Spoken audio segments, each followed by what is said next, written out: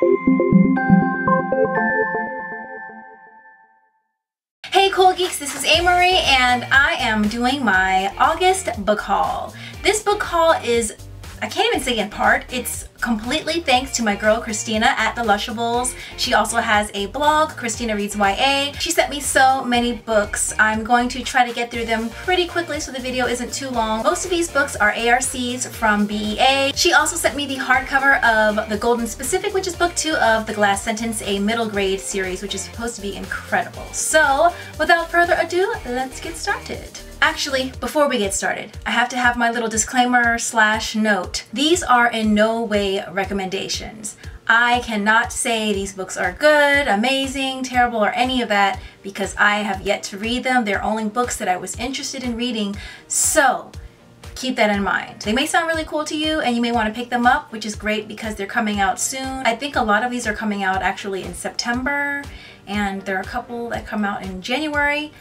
But I cannot give the Amerie stamp of approval because I have yet to read them. So I repeat, these are not recommendations, just books that have piqued my interest and may pique yours as well. That said, let's move on to the book haul. The Marvels by Brian Selznick. I can't remember the exact title, but I think it was The Adventures of Hugo Cabret. They made a movie of this. This book actually has, the first half consists of illustration and the second is prose, and then it looks like the end is a mix of the two.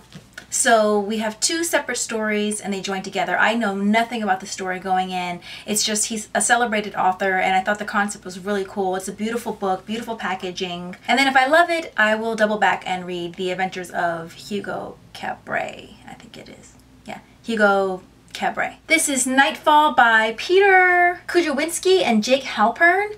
This is about a world, in a world where, in a world where sunrise only comes every 28 years, you don't want to be left behind on an island alone in the dark.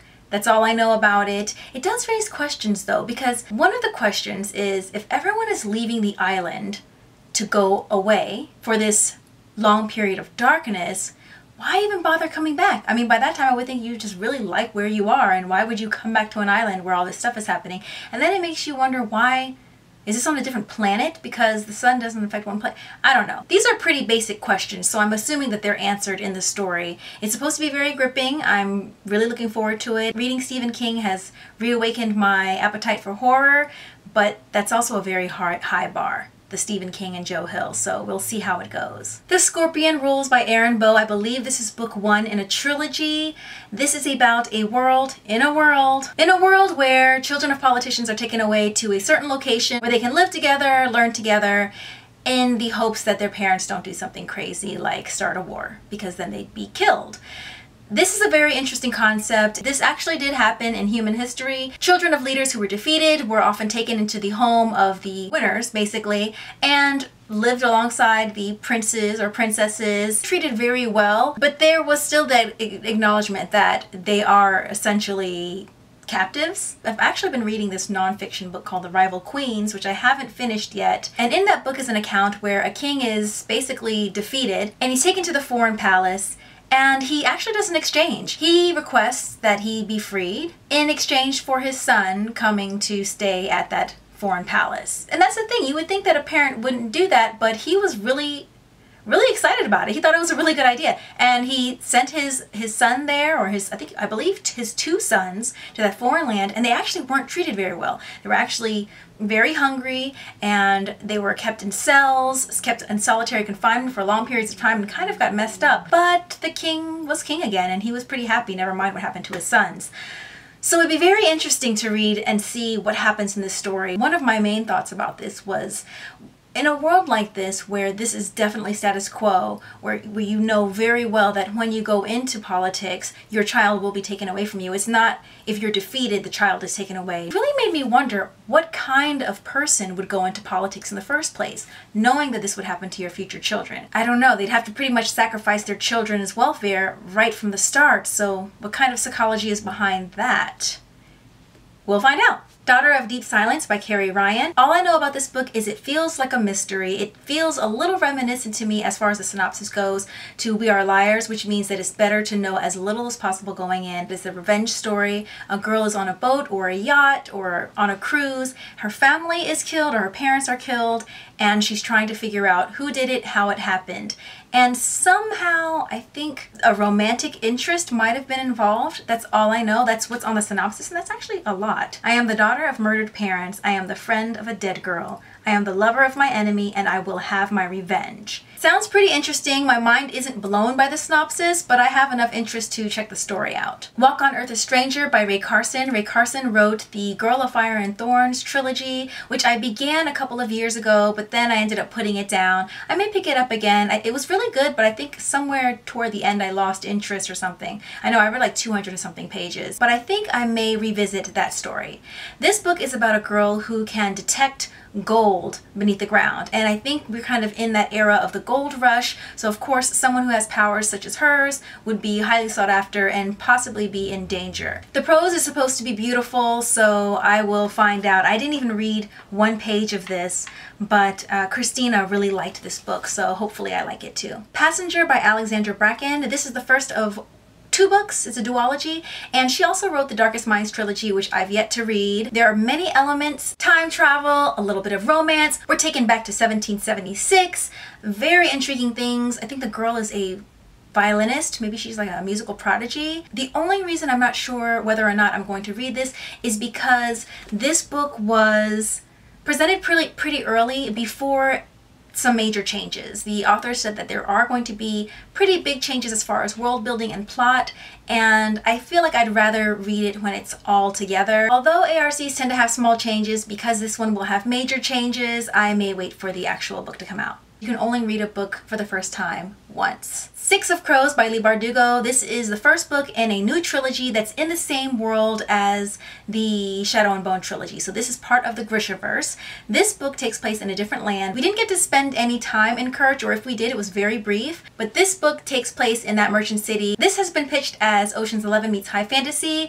I haven't even read a single page of this, but I'm looking forward to digging in, because I love when you read one series and the author expands the world, and it just makes the experience for both series so much richer. Lair of Dreams by Libba Bray. This is book 2 of the Diviners. I look at this book and I just want to fall into it. I'm so excited to read this book. I haven't read the Diviners yet, but the only reason I've held off is because I'm so excited about the story. I really want to read it, and it's taken 2 to 2.5 years between book 1 and book 2, and I don't want to be left hanging wondering what happens. The books are supposed to be so fantastic. I wouldn't want to wait that long until book 3, but it looks like that's happening anyway, because I do intend on reading book 1 and jumping right into book 2 this year. To let you know the elements of this story without giving anything away, which I couldn't anyway, because I don't know the synopsis of book 2, because I haven't even read book 1, and that can, you can get spoiled that way. But we're in the 1920s, think flappers, think music, we're talking race, the city of New York, culture, and the supernatural, specifically the occult and psychics. I can't wait. And finally, The Golden Specific, book 2 of The Glass Sentence. Actually, I'm not sure if that's the name of the trilogy. I think it's called the Mapmakers trilogy, but don't quote me on that. I'm really looking forward to getting into this as well. I've heard so many great things. This story is basically in a world where continents have been split apart by time. Europe is in one time, Asia's in another time, the United States is in another time, Africa has a time of its own. These are different eras happening simultaneously. The interesting thing is that eras are defined by culture and the mixing of people, for the most part. If we look at our current time, and we look at, well, modern times and ancient times, they were all influenced by trade, etc. So I'm really wondering how one time would look if it were never influenced by this other culture, because they're on a different timeline, especially if they haven't gotten to the timeline of this country. Do you understand what I'm saying? For instance, if you didn't have the influence of Africans in the Americas, you wouldn't have the blues and rock and roll and hip hop. You wouldn't have a lot of those elements. So how would this culture look if that hadn't happened, because we're on a different timeline? I'm really interested to see how that's really going to work out.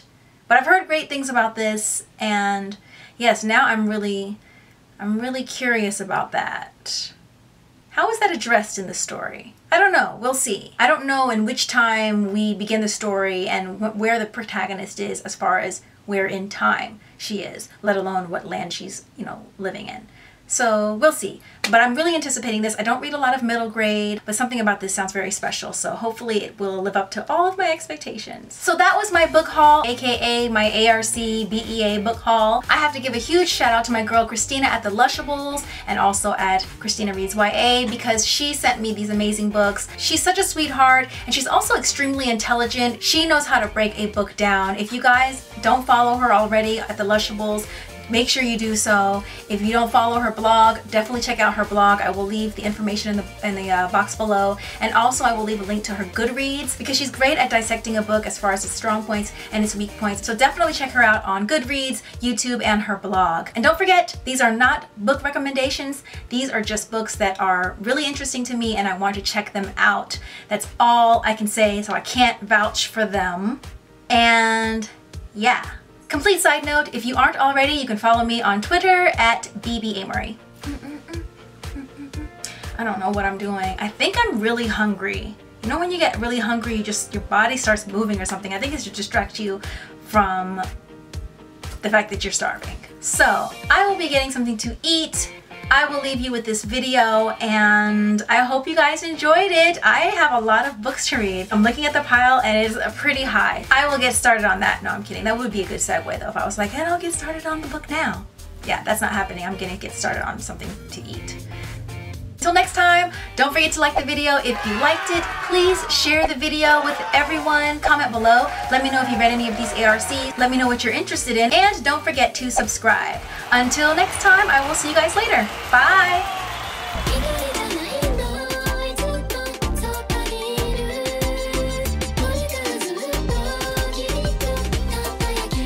I love it when colors just punch you in the face, and I wanted to amplify the color without making it too matchy-matchy, which is why I chose the red shirt with the bright orange shorts.